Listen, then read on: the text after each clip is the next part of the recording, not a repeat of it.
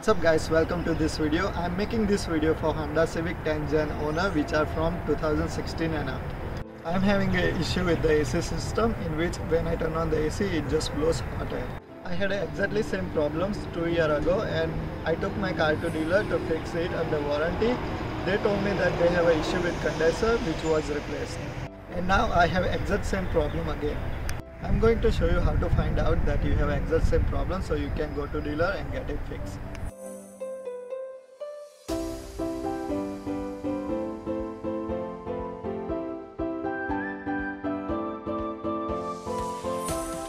So I'm going to show you the AC compressor which should be running when you turn on the AC.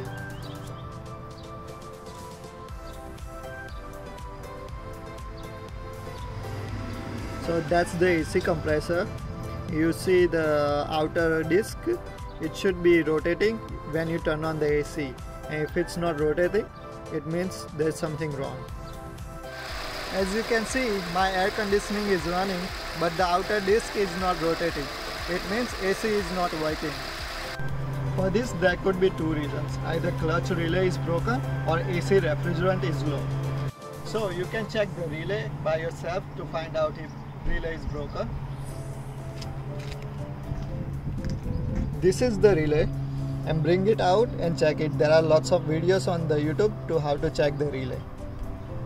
If relay is working fine, it means AC refrigerant is low and which could be leaking from somewhere. Most probably in this car it could be condenser, so bring it to your dealer and check it out. I'm taking my car to the dealer and let's see what this is.